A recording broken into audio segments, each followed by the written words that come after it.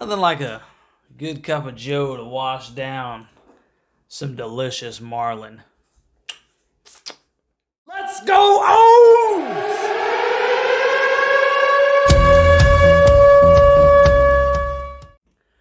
What's going on, Birdland? Baltimore Bops here, and welcome to the Baltimore Bops YouTube channel, where we discuss all things Baltimore Orioles. And in this episode, I want to talk about the 3-game sweep of the Baltimore Orioles over the Miami Marlins. Let's get straight into it. So, in Game 1, right out of the jump, All-Star break is done. We're finally back to Baltimore Orioles baseball. The Baltimore Orioles start the second half of the season on the right foot by defeating the Miami Marlins 5-2 while wearing the infamous City Connect uniforms. I guess the curse is not true, but I digress. So, Dean Kramer comes in. He gets the non-first game of the season, or the second half of the season, if you will, and he goes 6 innings, giving up only 2 hits and 1 earned run. Fantastic start for that starting pitcher, Dean Kramer, in Game 1 of this series. Miami came in hot, man. They were like, what, 53-39? And Baltimore, they had their work cut out for them. This is a hot baseball team coming into Camden Yards right out of the jump. So Dean Kramer is huge. 6 innings, 2 hits, 1 earned run. And he additionally had 8 Ks to only 2 stinking walks, man. Yennier Cano did give up a home run, but it was a solo shot, and it was really too late. I think it was an 8th inning, and it really didn't matter at that point. And then my man, King Felix, comes in and rebounds from that All-Star thing. Like I said, hey, it's better that it happened in the All-Star game than in Camden Yards with the Birds, right? Hey, King Felix does exactly what he's supposed to do, comes in and shuts it stinking down. And another cool fact is that Luis Arraez, guess what? He was held hitless in Game 1. But the real big story was stinking Adam Frazier. Man, that guy has been stinking balling. He's been playing lights out. For the first time in his career, if I'm not mistaken, Adam Frazier had 2 stinking dingers. And it's in the first game back after the All-Star break. Man, he is exemplified. He has shown a ton of pop in that bat. And he's at 12 home runs already, and we're just a little over the halfway mark of the season. I'm starting to really like when my man Adam is in the lineup, especially against righties. So he also goes 3 for 4, and he actually started the scoring off with his RBI single. So, man, hey, hats off, Adam. Keep stinking doing what you're doing, brother. I love it. I love it. I love it. So, man, just huge. So, Cedric Mullins, he also hits a solo shot, right? And then the Rays game was postponed, so the Orioles moved to a game and a half back on that day. So, huge win. Come out of the gate, swinging 5-2 Birds.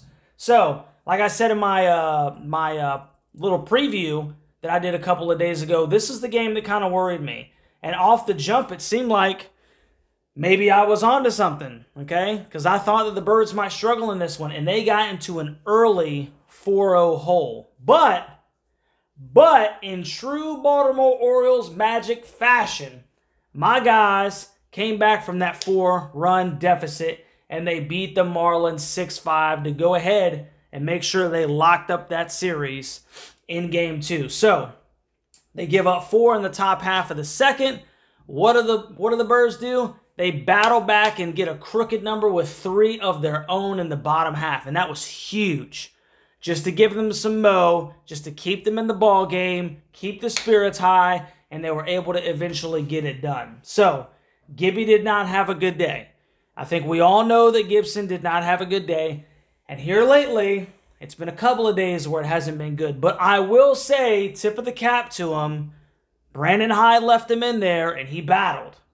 He battled. He had a really bad second inning, but he did go 5 1/3, and he kind of maintained, until he was replaced in the 6th. So, hey, tip of the cap, bro. You don't always have your best stuff, and I got to admire a guy that's going to come in there and battle, and that's what Gibby did. How about Gunnar? It's kind of weird to see him in the 8th spot, right? But he gets a solo shot, and my man was stinking fantastic on the defensive side of the ball. How many balls did we see him charge and throw off that back right foot and just throw a beam, a laser, a stinking frozen rope to first base to get it out? I mean, that guy it was like Brooks Robinson and Cal Ripken Jr. had like entered him. And he's just making these ridiculous stinking plays. Can we sign him to a long-term contract already? Please, if you're with me, let me know. So, Mountain comes back, and what does he do? All right, you got that little kind of bad thing in the All-Star break, comes back in Game 1 of the Marlins series, shuts it stinking down. Well, Game 2, he comes in, and he closes it out again for back-to-back saves, closing it out in true King Felix fashion.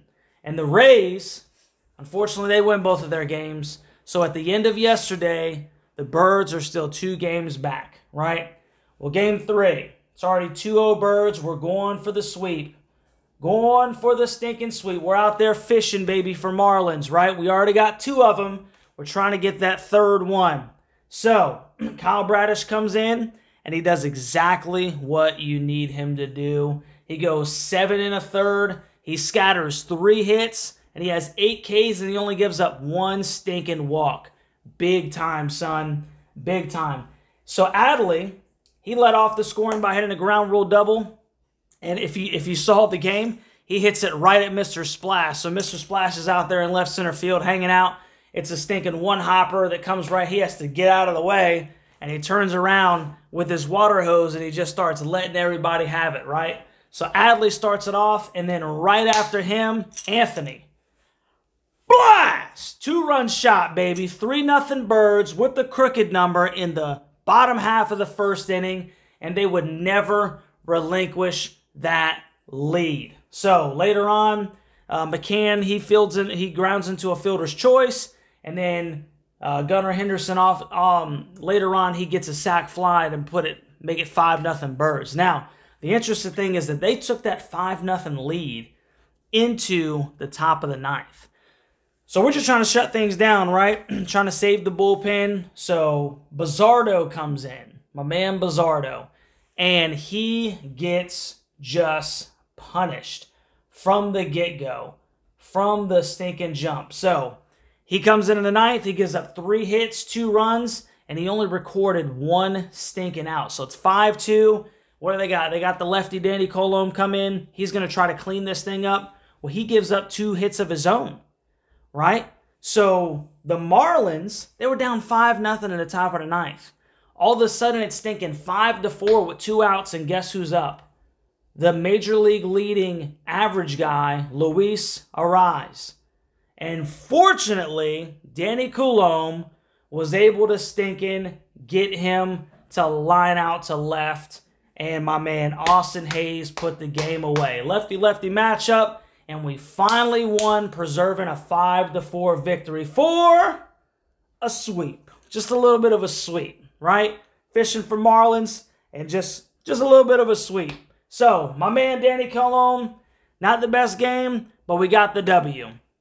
And that moves the Baltimore Orioles to 57-35. 22 games above 500, and guess what?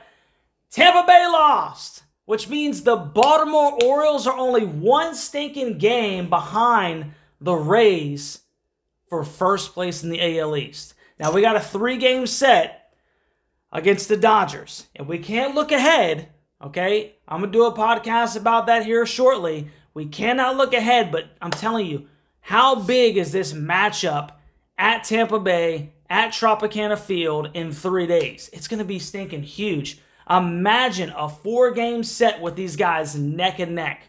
We're gonna see somebody start to create some space. I really think that it's coming, and I think that it might be the Baltimore Orioles. So stay stinking tuned.